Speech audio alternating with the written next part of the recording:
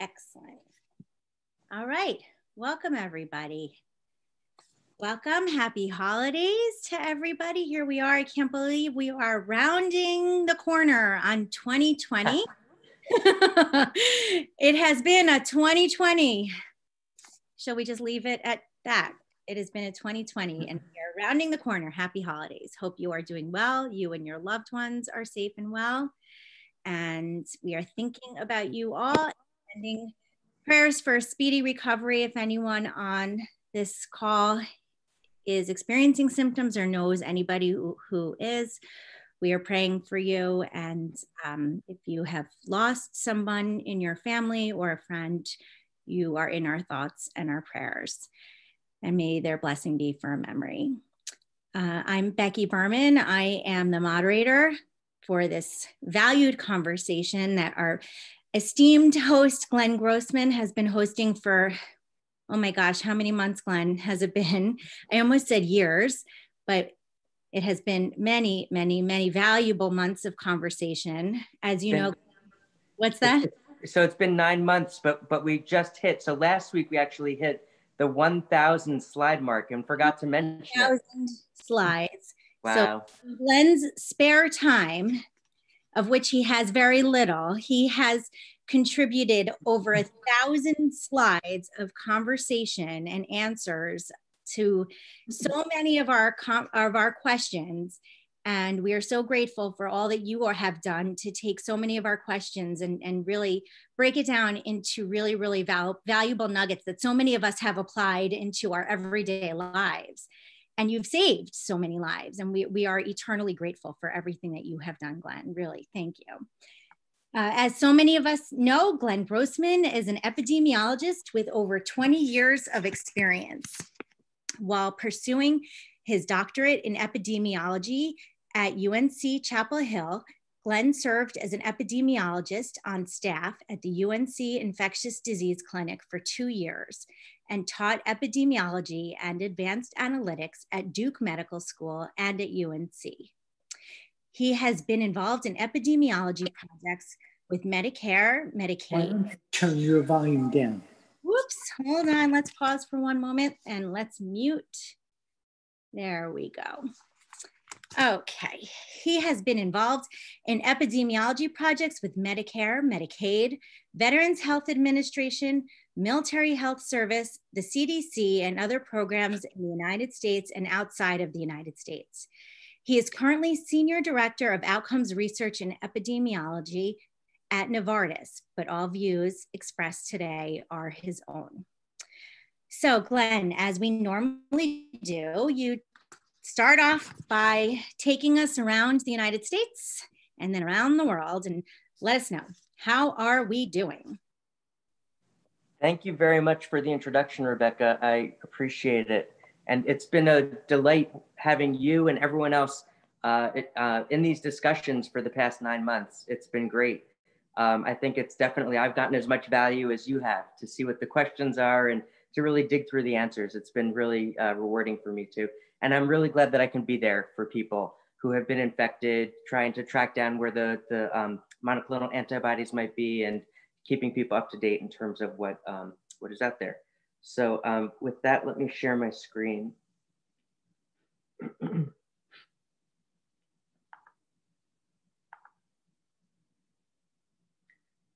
All right, so let me start here. So there's good news this week. So it's mixed news, but there is good news mixed in. So the first thing is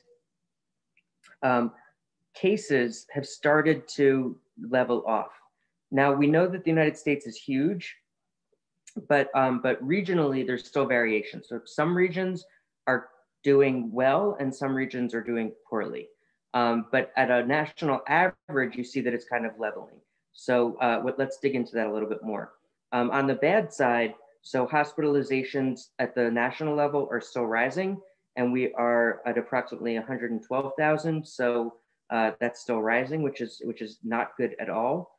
The current death rate, if you look at the average over the last 7 days, daily, we're hitting over 2,500 deaths per day. on average over the last 7 days. And so, and it's increasing. So this is bad. It's worse than the models were predicting for where we'd be right now, but consistent with what we were looking at last week and the week before in terms of consistent with those models at this point.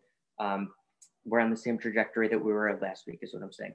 When we look at the regional variation, so right now this is the total United States. So the Midwest, which was doing really poorly, is still not doing great, but they're on a much better trajectory. So the number of cases the daily cases are going down. So they're still getting 40,000 new cases a day, which is terrible to have that many new cases a day, but it's better than they were doing, where previously, just a couple weeks before, they were having over 65,000 cases a day. So they're going in the good direction. The R is below 1 to generate caseloads like this. It's reflected in the hospitalization data. So the number of people currently hospitalized has been going down slowly. And you can also see it among the deaths, that the number of deaths is decreasing some. And so this is good. When we do a comparison regionally, so it becomes clear, you can see that the Northeast is sort of flattened out. So after Thanksgiving, we didn't really see a major spike since then. Now we're approaching the Christmas holiday and the New Year's Eve holiday. And so a lot of us are expecting that we will see sort of continued growth within the 14 days period following those two holidays. But the Midwest, you can see, really got its act together. It's not out of the woods yet, but it's going in the right direction. The South is at the highest rate in the country and still increasing, and the West also increasing dramatically. So now if you look at the cases are going all over the country right now, but if you look at hospitalizations, whoops. So these are where around the country where the hospitals, where most of these cases and hospitalizations are occurring. But I prefer to look at the cases per state and per capita rather, because this shows sort of the burden on each of the states. So for instance, California, which we saw over here, although it had the most hospitalizations, it has the most people and it has the most hospitals. So if you do it looking at a per capita basis, you see that it's not doing great in California. In fact, it was enough that they're really putting restrictions on movement of people. But you see that there's many, many other states doing far worse based on this per capita, looking at per capita. And so again, the Midwest is still not anywhere out of the woods, but it's better than it had been in the previous week. So for instance, if you look at North Dakota, you can see that it's on a downward trajectory. You look at South Dakota, similarly downward. So all of these, it's Nebraska, they're going in the right direction. And so at least there's that.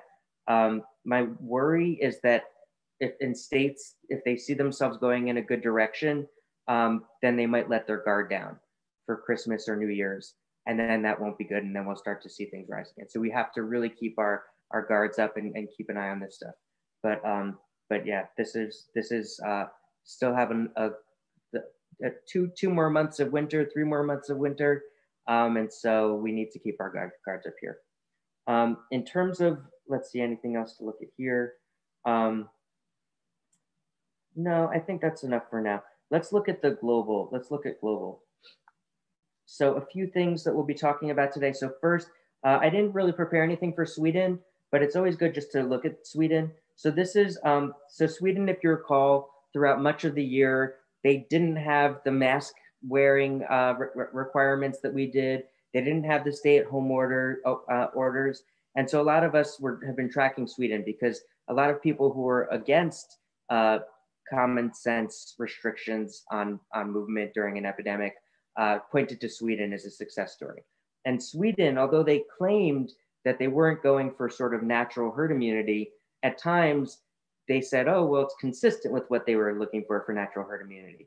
So it's a reasonable question to see, well, did keeping their country open earlier in the year help to prevent any cases or deaths now that we're later in the year? And you can see that here's the European average. And you can see Sweden is far, far above the European average. So it did not help prevent cases in any way. Let's look to see if it prevented any deaths. So here, let me go here from the beginning of the year. It'll make it a little easier to see. All right, so here is Sweden, here is Europe. Let's do cumulative deaths because it's a little bit easier to interpret. So here's Europe, here's Sweden. So Sweden's approach contributed to more deaths on average per population, so per million, than the European average did. So we can say at this point, now that the vaccines are rolling out, and so Sweden should be protected within the next few months, we can say at this point that Sweden's approach failed. That if they had done more that other countries in Europe had done with lockdowns and with more careful requirements, that they and that were more in line with the Europeans, then if they had hit that average, then they would have saved quite a lot of lives. And so we can say that now. Unfortunately, there's two other things here. So there's the United Kingdom, which has a relationship with Europe. I don't know exactly what that relationship is as of today, but they have a relationship with Europe, the European Union. Their cumulative death has been high because they were also somewhat reluctant to shut down early on, similar to the United States. And so they were not doing very well. And then again, over the last couple of months, they haven't been doing very well. And they're doing comparable to the United States. In the United States, as we were just looking at, there's wide variation across states within the United States. So when you look at who's being hit hard, some states are being hit exceptionally hard. So for instance, North Dakota, if it was its own state, if we looked at deaths, so that's this, it's a little hard to look at. So I'm just gonna spend just a second on it. But if you look at deaths, so here's South Dakota, here's North Dakota here. If each of these states were their own country, they would be among the hardest hit countries in the world. So we know that there's variation within the United States to give us the national average. And it's the same thing within Europe. Some states are doing better, some worse. But United Kingdom is among those that are doing among the worst. One of the reasons we'll get into a little later that they have a new variant that's starting to spread. We'll get into that. United States does not have that excuse. For us, it's simply been poor management. I think there's been a lack of trust in the population.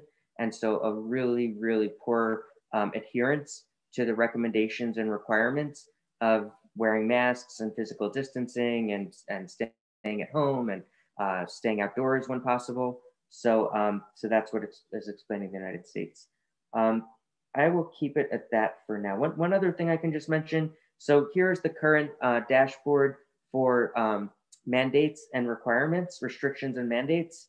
And so you can see that a bunch of states have mostly closed their businesses, but a lot are remaining open. Some are mixed, particularly in the Northeast, where we got hit pretty hard in the first wave back in March, April. But you see that some have mostly closed. Mask requirements are still very common, except for the central the swath in the middle. And stay-at-home orders are not common, although they should be based on some of the projections and the death rates, but they are in some of the states occurring. All right, so with that, let me open it up to questions because there's a lot of really interesting questions to make. Rebecca, back to you. You're on mute. Okay, thank you, Glenn. Thank you. Thanks for taking us around the country and all the way around the world. That was a very quick journey. I'm glad to see we're starting to see a touch of good news.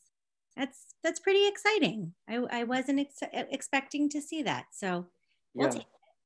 I like when we see the good news, particularly when the good news is in green. Maybe you'll show us some maps, some more maps in this conversation. Not today, but another time for sure. All right, we'll be on the lookout. All the right. closest I could get is blue. Here's a blue, current hospitalizations. It's not a good map though.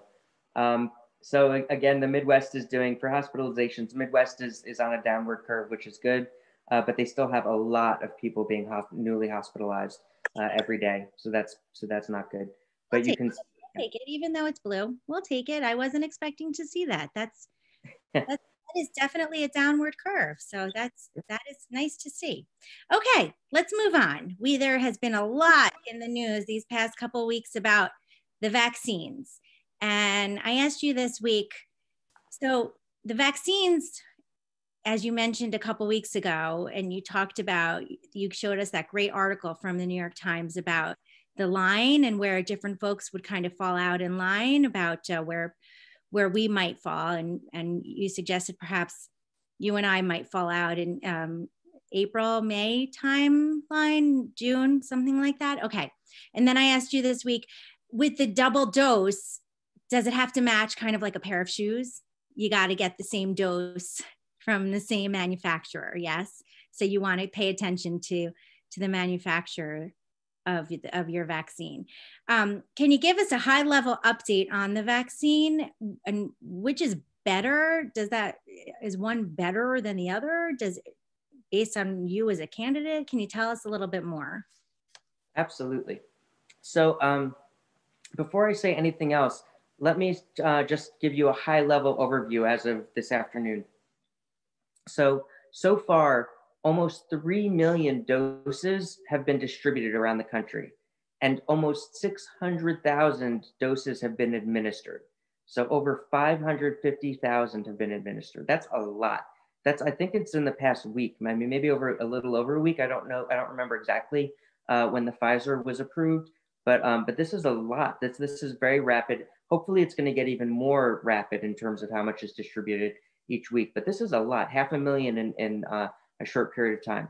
And so everything we're about to be talking about, like if we talk about side effects or anything else, remember that they're very rare. Anything you read about the news, with 556,000 people being vaccinated, getting their first dose so far, if you hear about 5 cases of something or 10 cases of something, that means it's really, really, really rare. So it's almost an academic question rather than something you need to be personally worried about. But we can go through the details in the coming slides. All right, so first, which is better, the Moderna vaccine or the Pfizer vaccine? The simple answer is they're both essentially the same. There's no difference. You get whatever you can. It's very, very hard to get the doses right now. There's very short supply. So if you're in one of the groups that has been privileged to get the vaccine because you're at higher risk and there's a bigger requirement for you to get it, definitely take whatever you can get. And so typically, I think the rollout is going to vary. So because Pfizer requires a more challenging logistical distribution because of the temperature requirement, it has to be really, really, really cold. It makes it easier to distribute the Pfizer vaccine if you can distribute it where there's a lot of people around. So where you can just store it somewhere and then have one person after the next come in to get injected one at a time. So if you have a high density of people, then that's a really suitable place to have a Pfizer vaccine distributed. Whereas the Moderna vaccine, because it only requires a regular freezer, it's a little bit easier to then send out and distribute to rural areas or suburban areas that have less population density, because then you won't necessarily have lots of people standing in a line. Instead, you can distribute it and give a dose and then wait a little while and give another dose when someone's available. So that's better for Moderna. And so therefore you might see some distributions just around the country based on the population density and other logistical things going on. What I have here, I'm not going to spend too much time in it, but so what I want to just emphasize is the Moderna. So the Moderna vaccine just got emergency use authorization this week.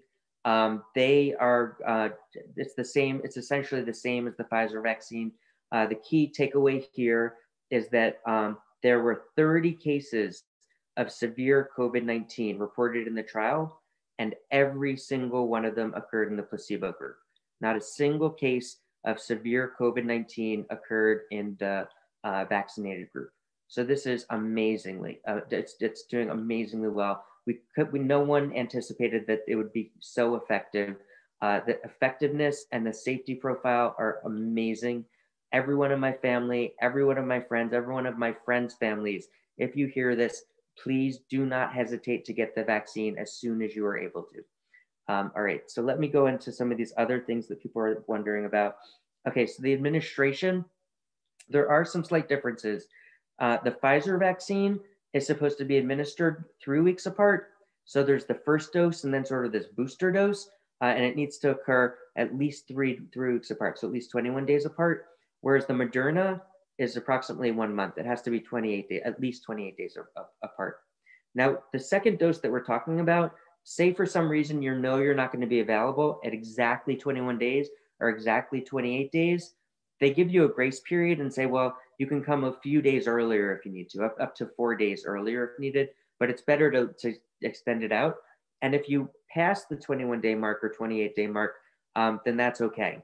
You just need to get the administration as close to the second time period as possible, but there's no maximum interval between the first and second dose for either of them. Interchangeability, so there is no interchangeability, as you said. It hasn't been studied in clinical trials. There was no crossover evaluation of these two vaccine products. So we have no idea of the safety or efficacy. So what you get the first time is what you need to get the second time. In terms of the authorized age groups, so the way that vaccinations like this typically work, you typically give them out on people who are lower risk. I mean, we did high risk people here in terms of people who are older, had comorbidities, because that was really the group we were looking at. But for kids, we didn't really focus on them for the first rollout of the vaccines. But now as the vaccines roll out and the clinical trials continue, we'll be doing continuing studies to see how safe and effective it is for people under the age of 16 or under the age of 18. You can see that they incorporated some of these kids into the different trials. So for instance, Moderna only included people 18 years or older, whereas Pfizer included people 16 years or older. But because they're both relatively the same, that cutoff is roughly the same. I mean, technically you should be adherent to what the clinical trials were. All right, next, couple other interesting things here. We'll get into them in a bit. I think this is it for now. Were there any other questions you just asked, or what are your next questions? One of the questions that came up, and you kind of touched upon it, was about the severe allergic reactions. If you want to just kind of speak to that a little bit more. Yeah, so that's a good point. So, all right, so here's the tricky thing. So itchy skin and that kind of stuff is a very common psychosomatic side effect. So if people read in the news that other people have gotten allergic reactions to the vaccines, it's not going to surprise me at all if now people are going to go and get the vaccine shot and they're going to suddenly be itchy, because that's just a very common psychosomatic thing. However, in terms of true anaphylaxis, a true severe shock, or a true severe allergic reaction, that happens typically within 10 to 15 minutes, most commonly within 10 minutes. And so people who get it typically have gotten them before. This is the kind of thing where you need an EpiPen for, so essentially a shot of pure epinephrine. And that's a British term. In the United States, it's essentially, we call it adrenaline, which is essentially the same thing. So it's a shot of pure adrenaline that just gets your heart pumping and just helps the body to process it. The symptoms of anaphylaxis are what you would imagine. So challenging breathing, that's the most important one, and what makes it such an emergency. If someone does not have an allergic reaction within 10 or 15 minutes, then there's no worry. So anyone who goes home, who gets the vaccine and then might feel itchy afterwards, that is not a symptom of anaphylaxis. Anaphylaxis is an acute response to getting exposed to something. So you don't have to worry if you feel a little itchy. If you do feel itchy, and it's something that's persistent that bothers you, then feel free to report it to your doctor or wherever you received the vaccine, just so that they're aware of it. But most likely, it's not something to be worried about. All right, other things about allergies. So there were a few specific examples. There were some in the UK that were reported, some in the United States, not a lot. We're talking about a very small handful, 2 here, a few there. One example here was a middle-aged woman with no history of allergies, had an anaphylactic reaction that began 10 minutes after receiving the vaccine in Alaska. She experienced a rash over her face and torso, shortness of breath, and elevated heart rate. The hospital's emergency department gave her a shot of epinephrine, so an EpiPen or something similar. Her symptoms subsided, Then what's unusual is that they reemerged. And so she was treated with steroids, which reduced the immune response, and an epinephrine drip, so an IV. And then they tried to stop the drip, and the symptoms reemerged again.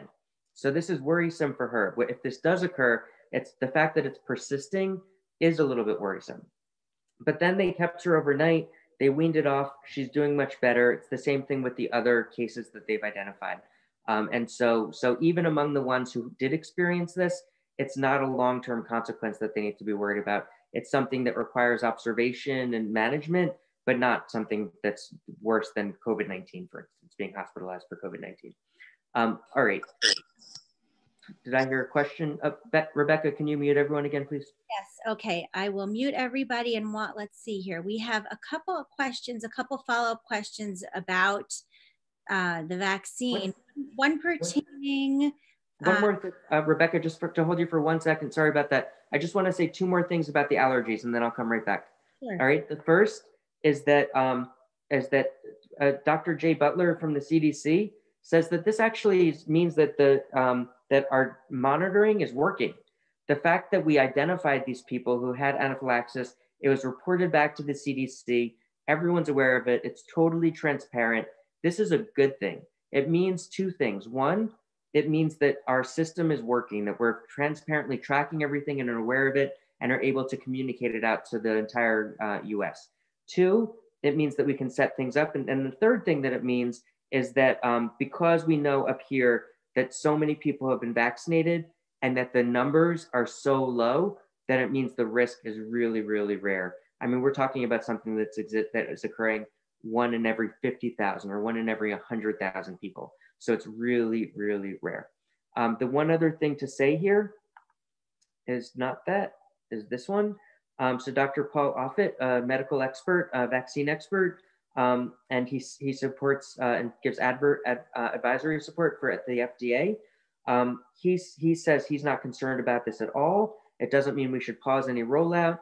This is something that you would expect with vaccines, that there'd be allergic reactions to a small number of people. So it's something to monitor. And in particular, he says we need to look out to see what component of the vaccine is causing the reaction. And then maybe for those people that are at high risk for that component of the vaccine, we can adjust and maybe going forward, there might be other vaccines that become available that lack that thing that's triggering their allergy. So this is just for the first two vaccines. The other vaccines are going to have different ingredients. And so perhaps they can, people who might be at higher risk for some of these ingredients can just wait for some of the newer vaccines coming out. All right, Rebecca, back to you. Thanks, Glenn. Okay, so just a couple follow-up questions. So Jane has asked a question about the different vaccines and how they pertain to the different strains of the virus. And then a second question that's come in is Pfizer and Moderna tracking for Bell's palsy. And can you tell us a little bit more about that? Yeah, let me start with Bell's palsy because it's interesting. So first, to people who don't know, Bell's palsy is sometimes called idiopathic facial paralysis. You know, the best definition of idiopathic, an epidemiologist friend of mine in grad school said, idiopathic is when there's a pathology, so a disease, and the doctors feel like idiots because we have no idea what's causing it. And that's essentially the definition of idiopathic, is when there's a disease process and we don't know what's causing it. And so it's sometimes called idiopathic facial paralysis. It's frequently associated with viral infections and other things. It can occur for people, for all different kinds of people. It's essentially what it is in terms of the symptoms. It's a sudden weakness in the muscles on one half of the face. So one half of the face is just fine, and then suddenly the other half droops and people lose control of it. And so it's very frightening for people who experience this, but it's also self-correcting in almost everyone. So it's not something that most people need to worry about long-term. However, if there was an association between the vaccines and Bell's palsy, then this would be something worrisome that we would want to track. Epidemiologically, this occurs approximately 23 out of 100,000 people per year. Now we know in each of the vaccine trials, there were approximately 40,000. I think there were like 40,000 in the Pfizer vaccine. So of those, 20,000 were on the vaccine. And then there were 30,000 total in the Moderna trial, and so 15,000 of those were on the vaccine. And so you'd expect between the 20 and the 15, so that's 35,000 total. You'd expect you'd expect around 10 cases or so, just between the two trials, regardless of whether they were in the vaccine. So the total number of people, let's say this, so there were 40,000 in Pfizer, 30,000 in Moderna, so that's a total of 70,000. So you'd expect close to what, like 18, 19 cases relative to the total number of people in the trial totally, regardless of whether they were in placebo or in the vaccine trial. And what they found were that there were 5 cases, I think, roughly order of magnitude in the Pfizer trial, and roughly 5 in the Moderna trial. And so order of magnitude, I forget the exact number. I should have put that here. And so what this means is that on average for the trial as a whole, it was roughly the same as what you would expect in just the United States as a whole. And so just by randomness alone, you'd expect some people who ended up with Bell's palsy to end up in one arm of the trial and some in another. As it turns out, more people with Bell's palsy ended up in the vaccine arm than in the control arm, in the placebo arm. So, but because of this, because there were some more cases of Bell's palsy in the vaccine arm, this is something that led the FDA and the CDC to say, well, this is something we should track in the vaccines going forward, just because it was slightly higher in the vaccinated group. However, like I said, it wasn't higher in the total trial than you would expect in the population at large. And so a lot of us are just assuming this is just due to just randomness of random variation due to just being put in one arm versus the other.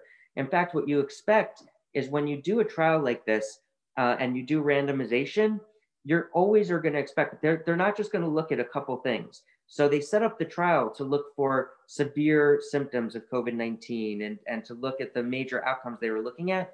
But because the vaccine's so new, they were looking at every possible disease outcome that exists to see if there was any signal of any kind in any other disease area.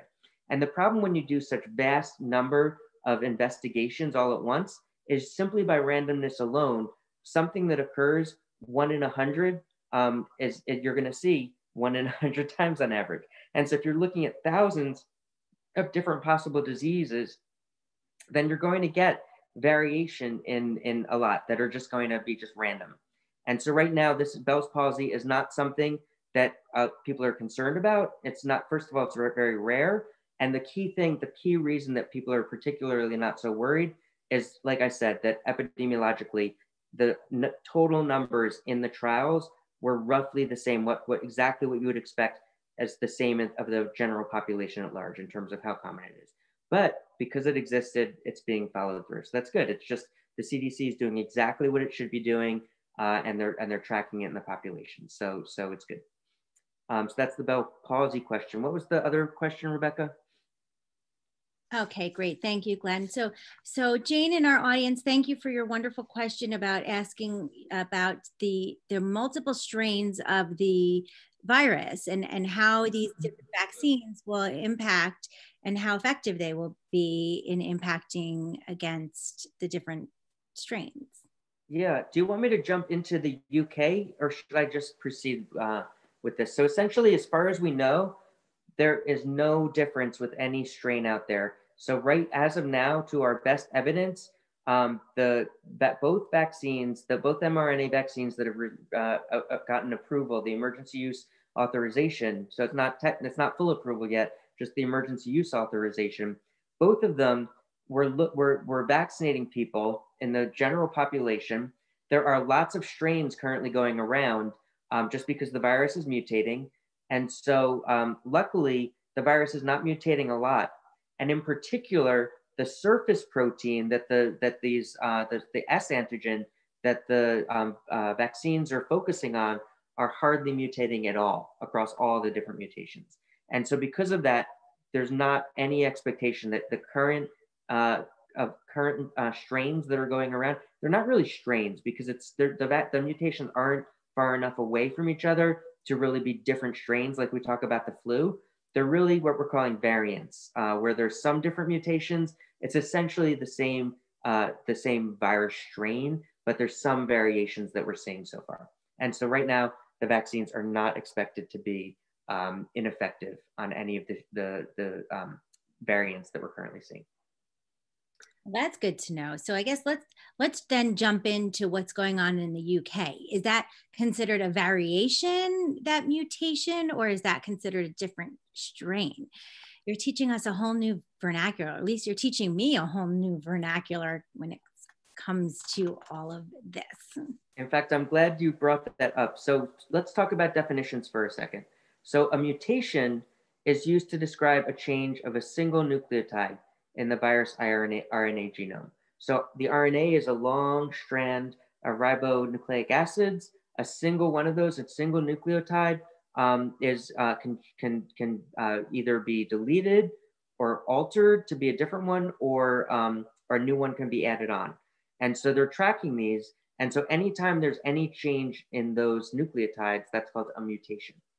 A viral variant is if there are a bunch of different mutations that are traveling together, then it sort of might alter the behavior of the virus. So it's not just a single mutation, but a bunch of different different mutations together, then that's called a variant. It's what some people sometimes refer to as a strain, but I like to clarify that it's not really, they're not enough mutations to really call it a different strain. It's really just a small number of mutations that are just called a variant because you can track it.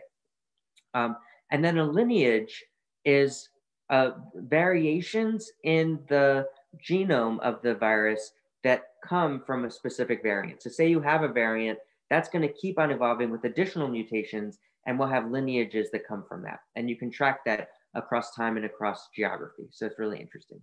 So in UK, I'm going to spend some time digging down into the UK because there's a lot of interesting things here and a lot of people have questions about it. All right, I can tell you that I think 7 different people over the last 2 days have asked me about the UK variant. So this is something I will spend a bunch of time on. All right, so what is the name of this variant? It is called the variant under investigation in December 2020. Do you like how scientists, we call SARS and SARS-CoV-2 the virus? They're all very, very, very specific and not hugely creative, but so it's VUI 2020-12/01. And that's because it's the variant under investigation in December 2020. And it's the first one. So that's why they call it 01. And so currently there's 17 different mutations. The most significant one is this one, this N501Y. And that's because it's the one that's affecting the spike protein. And the reason the spike protein is important again is because that is the one that our vaccines attack. And so that's why we're looking at this closely. And it's also the one that's used to bind to the ACE2 receptor. All right, and that's why for the UK, there's a question of what we're looking at. So now the second question is, or the first question is, does the variant spread more quickly? And so this is an interesting question to ask. So there's 2 ways of looking at this. So if a variant is more common, it's hard to figure out, is it more common because the people who are spreading it are just more likely to have that virus, and it's not the virus itself that's more contagious. Rather, let's say you had a variant that was common among college students, and the college students go out and party and they expose each other, they have super spreader events. It's not the fact that the virus virus variant per se is more contagious. It just happened to be the one that was spreading based on the behavior of the people who were spreading it. And guess what? We just had Thanksgiving time. I mean, that's the United States. In the UK, they've had other holidays. They had university and people spreading it. And so it's an open question. Was it something that was due to the people who happened to be spreading it? That was just that they happened to have that variation. Or is there something about the genes in that virus that makes it more contagious? And so I'll dig into this a little bit. For now, what we know is that the variant is strongly associated with increased rates of COVID-19. So here we can say it's a correlation, but we don't know whether it's causation. So another way of saying that is we don't know if it's more contagious or whether it just happens to be the one that was infecting the people who are the super spreaders that spread it around. All right. All right, so the next thing. Okay, So the key here is that with the variant, there's no evidence that it will evade vaccination. So that was the question earlier about whether our vaccine. So right now, we're assuming that the vaccines will be fully effective on it, that the S antigen has not been radically changed. It's essentially the same, slightly modified. The worry is if it continues to slightly get modified over time, that it could break out from the vaccine. And so that's something that we're looking at. Many thousands of mutations have already arisen over time. I mean, there have been many millions of people who have gotten infected with SARS-CoV-2 over the past 9 months. And so there have been many thousands of mutations that have just occurred naturally, and it hasn't really impacted the virus a whole lot. And so the reason that we're looking at it, it's more of like a barcode to monitor the outbreaks, because it's sort of a fingerprint where you can then see who is infecting who around the world and within different countries. And so it's a really great way of tracking spread, but it doesn't really seem to be impacting behavior a ton. And that is the behavior of the virus. All right, the next thing. All right, so how was the variant detected? So in the United Kingdom, as well as in other countries, but this was first detected in the UK, they regularly, randomly screen patients who test positive for SARS-CoV-2, and they take a sample of what they take a sample from each patient that they've selected, and they look at the whole genome of the RNA in that patient. And so they have sequenced 140,000 virus genomes since April of this year. So that's a lot, 140,000 different virus genomes in the UK. And so from that is where they've started picking up this new variant. Now within the new variant, they did 4 different studies, and I'll just go through them quickly to show why we think that it's more likely to be the case that it truly is a more contagious virus, as opposed to just what we might call a founder effect, of where it's the super spreaders just happened to have one variant, and that it was just the super spreaders that were spreading it, and it just happened to be that they had the founder effect. And the reason is, let me go through these. The first is the growth rate from the genomic data. So this variant is growing 70% higher than the other variants. So it's spread, so it is occurring at a much higher rate than the other variants in the United Kingdom. Studies of correlation between R values are demonstrating that it has on average an increase of the R value between essentially 0.4 to 0.9. So it increases the R value, and as we remember from earlier in the year, the higher the R value, the higher the spread. So an R value over 1 makes it spread, and an R value under 1 makes the spread go down, makes it less contagious. So if you already had an R value of say 1.4, and this lifts it to 2, then it's going to spread a lot faster. So you will see a significant difference. These two things are still consistent with the founder effects, depending on what you're looking at, but now it starts getting more interesting. So the PCR values, I'm gonna skip to this one because this one I think is the most interesting. So the viral load. And so what they were looking at is people who have the virus, who are infected with this variant, the VUI 2020-1201, people with that variant had a 0.5 increase in the median log 10. So they had a higher viral load versus people who didn't have this variant. A higher viral load means that there's more copies of the virus in their body. And typically what that means is that the higher the viral load, the more contagious it is. Because all things being equal, if you have more copies of the virus, then there's more viral, and you have the same viral shedding rate relative to virus, then if there's more virus, then there's going to be more viral shedding and more opportunity to infect other people. And so this means that there's something that's different about the virus itself that is potentially making it more contagious. And so because of this, other countries in Europe have now decided not to let anyone from UK travel to their countries. It wouldn't surprise me if the United States made a similar type of announcement. And also, because now this variant has been floating around in nature for a while, just among natural spread, we should probably be checking for it more in the United States. So even though our testing and tracing is not where it needs to be, we should maybe focus our efforts now on this variant to see if we are finding it. We don't typically genotype the tests that we get, but maybe we should be genotyping a higher sample to try to identify this number. But it's still, you know, the main point here is we see how bad it is around the country and around the world right now, but in particular around the United States. People should be staying home as much as they possibly can. Whenever anyone goes out, do not leave the house without your mask. We have to physically distance. We need to stay outdoors as much as we can, even though it's cold. Put on the hat and the gloves and the coat. We need to be following best practices here. This virus is not going away anytime soon. And so, I mean, May is going to be here very quickly. March, April, May. The virus is going to go way down very rapidly in the spring because that's typical cold flu season behavior. So it's the same behavior of the virus we're expecting for SARS-CoV-2. So by springtime, the numbers are going to be way, way down. We can hold out just a few more months and just be very careful, everyone. We don't want anyone else to get sick or die. And we are seeing it around the country that it is spreading like wildfire still.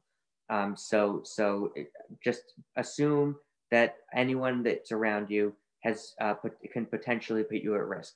They might not have symptoms, they might be asymptomatic, so we need to be very careful. A couple more things about the UK variant, and then we can go back on. So there's two main variants. The main one that we're talking about here, sometimes is called the B1.1.7 variant. This is also the VUI 2020-12 that we just talked about, but it's also called this. Has 17 mutations, 14 replacements, 3 deletions. I'm not going to get into the weeds too much; it's too technical. Within the mutations, you can see the lineages of variations that are potentially coming through this, and you can see that it's being heavily tracked, not just in the UK but around the world. And you can see the reasons here for why they're doing it. Some might affect transmissibility, some might affect the binding affinity to the ACE2 receptor, lots of different reasons. Scientists are on top of it, we're tracking it, and so if you'll hear it. Any new information about this, we'll be tracking it. And so the one last thing to talk about here is the UK variant. What could be causing it to mutate in different ways? And we've talked about evolution before, that evolution requires mutation, it requires a selective pressure, and it requires reproduction. So we have here mutations and reproductions.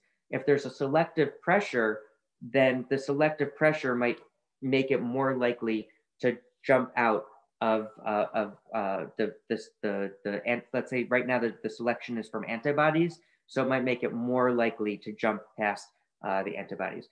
The current hypothesis is that people who are immunodeficient or immunosuppressed patients, a lot of times we found over the last 9 months that if they get infected with SARS-CoV-2, it tends to be a chronic infection in them.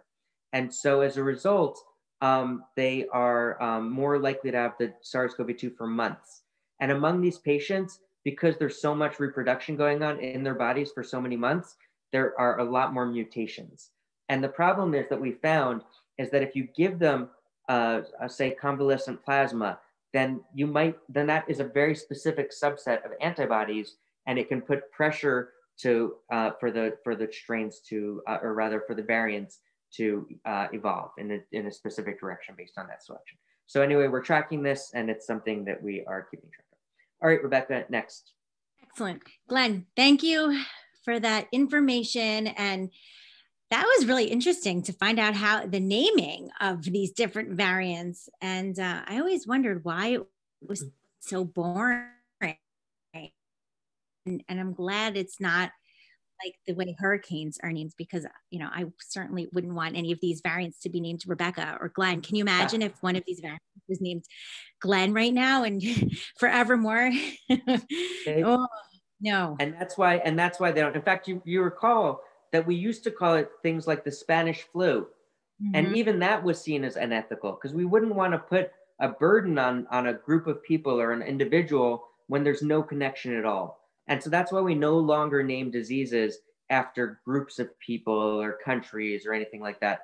because it's unethical essentially. So that's why also we wouldn't have names, like call it the unless sometimes still diseases might be named after someone who was important in their discovery or research, but even that we're shifting away from. So it's more clinical. Almost every new disease that's being identified, classified, or characterized is now just given some sort of more archaic name as opposed to named after a person. Yeah, it's pretty darn vanilla. I mean, I can't even imagine more vanilla than the way you just described. So thank you for that detail. That's really interesting.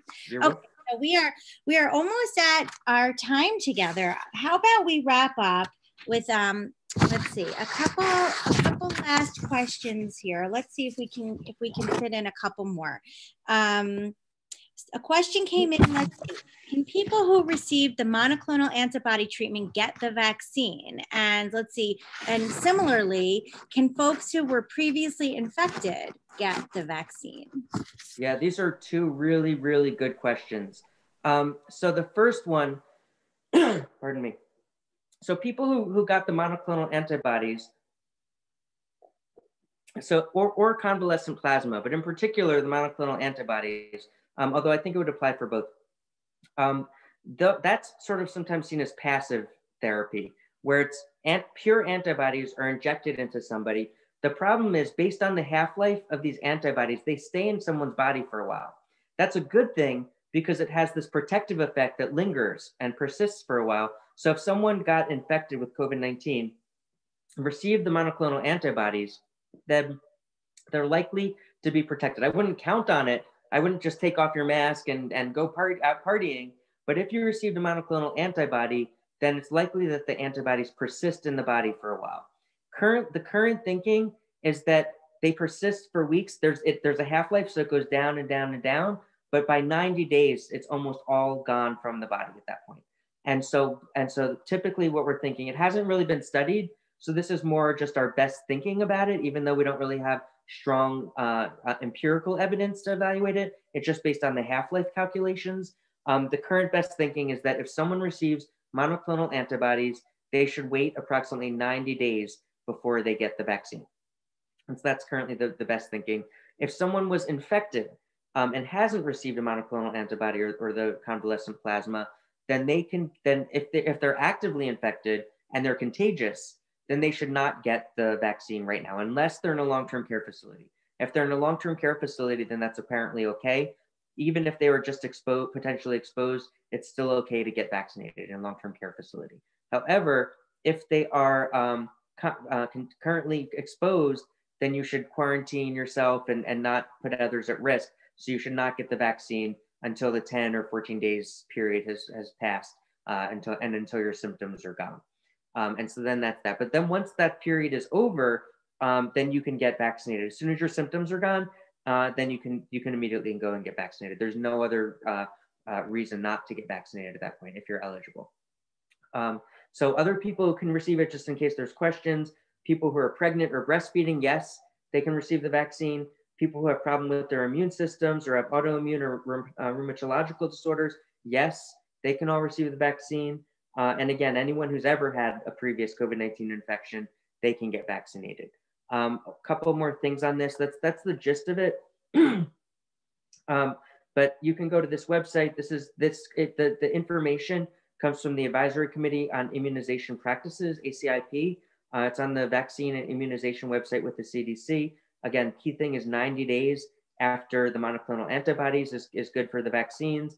And the key thing here is that if you have acute illness, like I just said, you have symptoms, you just got exposed, then you should wait until the acute period is over, that 10 to 14 day period, until the symptoms are gone.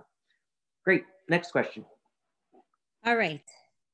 So why don't we, Glenn, we're at the hour. Harry, let's see, let me go to, let's see if I can unmute you. You had a great question about Thanksgiving, and now many are going to be celebrating Christmas this week. I'm going to ask you to unmute and ask about family gatherings. And Glenn, maybe you can give some advice to those who might be celebrating this week. Harry, if you want to ask your question about. Yes, so the question is that with the statistical models that you have, was there a relationship between what we're looking at now and Thanksgiving? And if that's the case, can we expect the same thing to occur with Christmas and New Year's? Yeah, it's a really interesting question. So here's the period that we're talking about right here. So if you recall, the period around Thanksgiving, we were going up, up, up, up, up. And then people weren't tested for a few days. They were still getting sick, but they were not being tested over Thanksgiving and the weekend after Thanksgiving. So by the time we started reporting it again, it was at a much higher level. It's a little bit hard to see in terms of what it is, but frankly, it looks like it just was a continuation. So maybe we would have gotten a little bit under control a little sooner, but instead we got pumped it up a little bit higher. And so now what I would expect, the hospitalizations, I don't see any clear break. Like, so for instance, if Thanksgiving had been an impact, then Thanksgiving was around this period, that long weekend, I would have expected like 10 to 14 days later, the rate to be more steep going up, but instead it's not quite as steep. Now we know regionally that there is huge variation, so it might make sense to look at this here, and maybe a signal might come up a little bit more. So it could be that we saw a continued increase in the Northeast, and that we would have leveled out at the hospitals a little bit earlier if it wasn't for Thanksgiving. I don't know, but in terms of the Thanksgiving in the Midwest, who knows? Maybe it could have gone down a little sooner. From Thanksgiving, I don't see there's nothing that really pops out at a high level, but the numbers are still getting much worse in much of the country. And so Thanksgiving, I'm certain, contributed to that, but whether it contributed to it in a way that was significantly more than the week before Thanksgiving, I don't know. A lot of these trend lines look very similar in the week before versus the time after Thanksgiving. So what specific advice do you have for us with you now and those watching on YouTube later on for Christmas gatherings, New Year's gatherings? What do you recommend? Well, so this goes back to the super spreader events. The advice that I had for Thanksgiving is the same advice, if I can find the slide, the same advice that we would give now. It's too late to quarantine or do anything like that at this point. Just because, so Christmas is December 25th, so Christmas Eve to December 24th. It's now December 20th.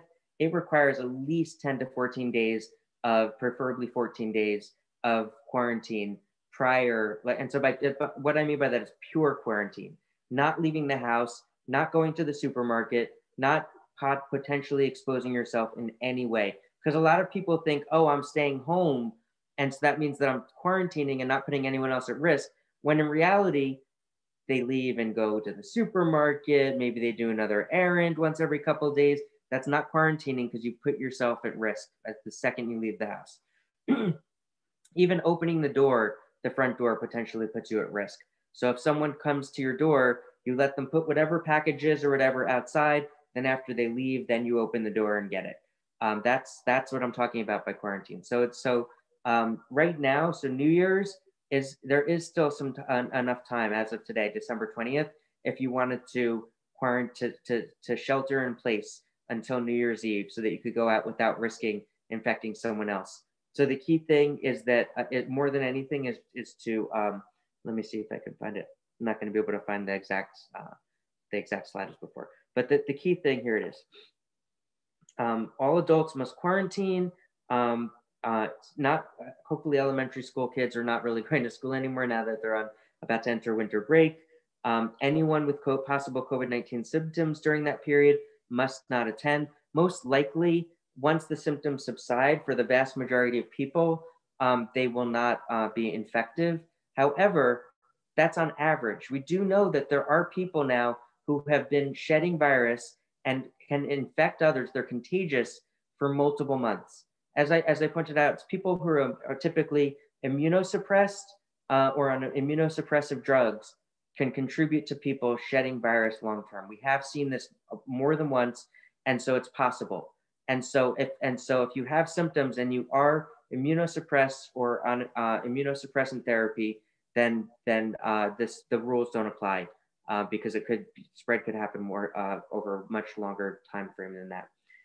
There should be, even when you get together, if possible, people should be have outdoor air exchange, physical distance, wear a mask when not eating, lower the volume of background noise to reduce shouting or raising your voice, because that helps aerosols come out. And so lowering the volume makes people talk more quietly and there's less aerosols produced, and limit the time. Even if everyone has had the best precautions, it's still better. I mean, for sure, if everyone truly quarantines, there's zero outdoor exposure of anyone, then the risk is going to be very, very low, and you don't need to do all of these things. But if there's any risk at all, better to be safe than sorry. And these are some of the other things that people have been doing. Great, Rebecca. Thank you. On behalf of all of us, your very, very, very appreciative audience. Thank you for all of your hard work in answering all of our questions. I know many of us ask you lots of questions, including me. Does the vaccine have to match like my shoes? So thank you for taking all of us seriously, for our little questions, our big questions, our middle of the night questions. We really appreciate everything that you're doing. You're keeping us all very, very safe and feeling secure through this crazy, crazy time. And we cannot say thank you enough. And we really appreciate it. And to everybody, we wish you very, very happy holidays, all our best to your families, and we look forward to seeing you back here safe and sound, same time, same place next Sunday. Have a happy and healthy week, everybody. Be well. Thank you very much. Have a great week. Bye-bye.